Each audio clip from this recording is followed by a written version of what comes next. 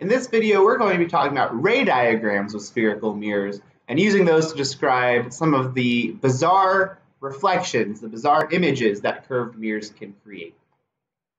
So here's our game plan with ray tracing. We're going to be drawing in a lot of representative light rays to get an idea of where the reflection of this candle is going to be in our spherical mirror. Some reminders: this is a spherical cross section here of what would be a completely spherical mirror. It's just part of it. And then the center of that circle is labeled capital C, and the point where parallel light rays focus is called the focal point, capital F. So I want you to consider a point source of light, like the flame on the candle there. Unlike the floodlight of the last video, these light rays, represented by the yellow arrows, they will not all leave that point source parallel to the principal axis. So not all of these light rays are actually going to go through the focal point, are not going to reflect back through the focal point. Some will, not all of them. There are actually infinitely many light rays to consider. I drew 5. It was going to take me too long to draw infinity. And so here's our game plan. How do we handle all of these light rays? We're going to draw three key rays of the infinitely many that are possible. These are called the principal rays for our diagram. Where those 3 rays meet, so too will every other one of the infinitely many light rays. And we'll look at some examples of that in class. So that point of convergence, the point where our 3 principal rays merge, that will be where the image of the candle or the reflection of the candle is shown. Now, for a plane mirror, the image was behind the mirror. That won't always be the case with these types of spherical mirrors because the light rays converge in front of the mirror. So here's our candle. Let's talk about the ray diagrams we're drawing. And I encourage you to color code your work. Of course, all of the light rays leaving this candle are going to have that orangish, yellowish flame color. But use a different color for each light ray that you draw, and that will help you keep your diagrams a little bit easier to read. So I'll be color coding. I encourage you to do the same. So the first of the 3 principal rays that we are going to draw. Now, this is just a representative ray of the infinitely many that are leaving. Well, the first one we should draw is the one ray that does leave the candle parallel to the principal axis. So this one right here. We should draw that one because we know what it does, right? It reflects through the focal point. That's what we talked about in the last video. So that ought to be one of our 3 principal rays. Principal ray number 2. Well, we could just run this geometry in reverse, right? If we look at the one light ray that goes through the focal point, it's going to reflect off of that mirror parallel to the principal axis. So there's the light ray that goes through the focal point. It's going to bounce off of our mirror to the principal axis. As you're drawing these, I encourage you to use a straight edge. Grab yourself a ruler, draw a straight line. Number 3, we should draw a light ray that passes through the center of the circle because we know that that's going to be along the normal line. And since it's along the normal line, it's going to reflect back the same way it came. And so those are 3 light rays. They all converge there. And it turns out that every single light ray from this candle that bounces off of our mirror is going to converge at that point. And so we get an image of our candle at that point of convergence. That's where our eyes would see the image of the candle. Most people call what you see in a mirror the reflection. The physics word we're going to use is image. So let's talk about how to describe that image. And the candle should be here. I guess it's faded out. But imagine, actually, let's go ahead and put that back in. Don't mind me. Animations, animation pane. I don't want you appearing like that. Save slideshow from current slide. All right, we're back at it, folks. Let's talk about how to describe this image. How do we talk about the reflection that was made by not just these three principal rays, but by all of the rays converging there? And we will talk about the lost art of image description. The lost art because that's the acronym we're going to use, LOST. So we want to talk about the location. We want to talk about the orientation. We want to talk about the size. And we want to talk about the type of the image. So location is where along the principal axis is our image. Well, our image is between the focal point, capital F, and the center of the spherical mirror, capital C. So location, that's words. It's a verbal description. It's between capital F and capital C. Orientation means, is my image upright or is it upside down, inverted? Since the image was formed on the other side of the principal axis, we had an inverted image. And so that is the orientation. It's upside down. It's inverted. Size, well, we can tell from this ray diagram, if we drew it to scale, that the size of this is smaller than the actual object, right? We would see a candle that is smaller. We'd see an image of a candle that is smaller than the actual candle itself. Last but not least, this is what we call a real image. And that distinction out of all of them is probably the one that students are least familiar with.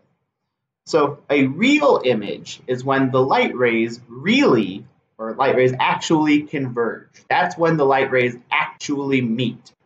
Whereas a virtual image, the light rays diverge and spread apart. That's what happened in a plane mirror. The light rays, when they reflected off of the plane mirror, didn't actually intersect. Our eyes traced back the rays to a fictional point of intersection. So that's what's happening in a virtual image. We'll do an example of a curved mirror with a virtual image also. And we'll talk about the implications of real versus virtual in the physical setting. So let's look at an example of diverging rays. So we still have a curved mirror.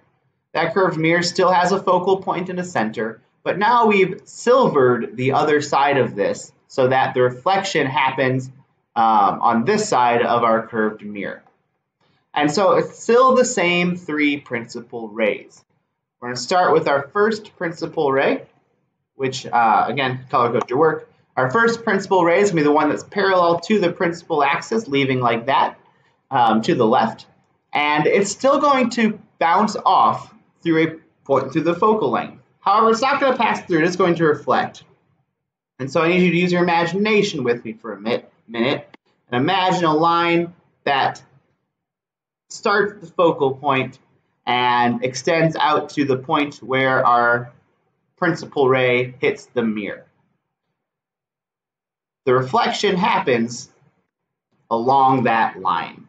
So it's still the same idea, comes in parallel to the principal axis, reflects through the focal point, but it doesn't actually go through the focal point because the focal point is on the wrong side of the mirror. It just reflects along a line that the focal point is also on. All right, let's get rid of that trace for a bit now because that's not anything real. That's just there to help us visualize. Principal ray number 2 is the one that starts through the focal point and whose reflection is parallel to the principal axis. So same idea. I want you to imagine, if you will, a line between the source of our image, the flame, and the focal point. The light ray that's going along that line is going to stop at the mirror to bounce off, and we know that it's going to bounce off in such a way that it's parallel to the principal axis. And now we can go ahead and get rid of that fictional line. Number 3, we're going to be looking at the light ray that passes through the center of the circle, and it will reflect back in the same direction that it came from. And so, again, imagine a fictional line between our source and the center. The light ray that's traveling along that line is going to be reflected by the mirror, and it's going to bounce back in the same direction from which it came. Now, you'll notice that these 3 principal rays, and indeed every single light ray from the candle, diverges. It means that the red ray, the reflected red ray, the reflected yellow ray, and the reflected purple ray will never actually meet, right? They're spreading out. However, if your eyes were somewhere up here, you would see an image of the candle. Why would you see an image of the candle? Well, it's because your eyes would be able to trace back a point of fictional intersection. So what does that mean? That means that Hold on, my slides aren't progressing. Here we go. So these light rays don't converge, they diverge, but we can trace back the reflected rays to a point of convergence. So for the red ray, we can trace it backwards behind the mirror. The yellow ray, the purple ray, we can trace the reflected purple ray behind the mirror. Same with the yellow ray. And what you get is a point where it looks like these lines intersect. That's where our image is going to form. Now, why is there an image there? It's because our eyes somewhere else don't know that these light rays are reflected. They just see straight line light rays. And so as far as our eyes are concerned, these light rays that bounced off the mirror all started at this point behind the mirror. So we would see the image of the candle behind the mirror, even though there's not an actual intersection of the light rays. So I like to think about this sort of like we've got these dumb monkey brains that evolved over time, right? And they think that that's where the light's coming from off of the mirror. They don't know any better. They can't tell that there was a bounce. And so that's where our brain thinks the reflected light rays are coming from. And so that's where we see an image. This is a virtual image. So we said there were real types and virtual types of image. This one is virtual. And the reason is there is no actual convergence of the light rays, but rather our brains just interpret a convergence by tracing the light rays back. So how would we describe this using the lost art of image description? The location for our image is between the mirror and the focal point, capital F, right? It lives in between those 2 points. And then orientation, size, and type are the other things we need to do. The orientation is upright. That intersection point is on the same side of the principal axis as our object, so it is upright, not inverted. The size is smaller. We can see clearly that the image is smaller than the object. And the type is virtual. The light rays spread out. We trace back a point of fictional convergence. All right, so that's how we would describe that image. Some vocabulary to finish us off. On the left, we have these curved mirrors that we saw. The converging mirror of our first example is also called a concave mirror. To help me remember that, I think about the fact that this mirror caves in.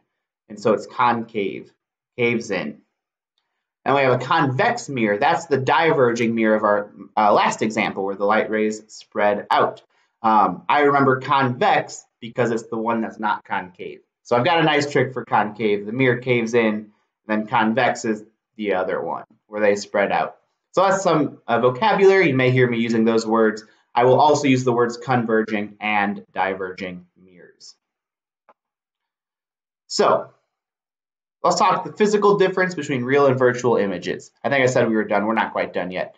A real image can be projected onto a screen. And so this is a lens, not a mirror, but you can do the same thing with mirrors. We have a lens here and we have a candle.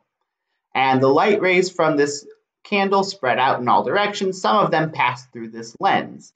This is a converging lens, which we'll learn about later. But we can see that on this index card over here is an image of the candle. We've projected an image of the candle onto a screen. That's because the image is real. There is an actual convergence of light rays. Virtual images, such as the ones formed by your side view mirrors on your car, they can be seen by your eyes, but you're never going to project that image onto a screen because there is no actual intersection of the light rays. So your brain interprets that there was an intersection behind the mirror, but there isn't actually an intersection.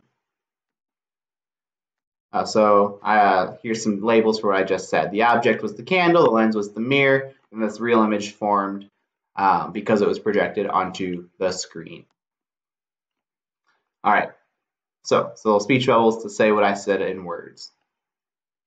All right, folks, that's it for this video. Ray diagrams for spherical mirrors. We'll do some practice in class. Hope you enjoyed.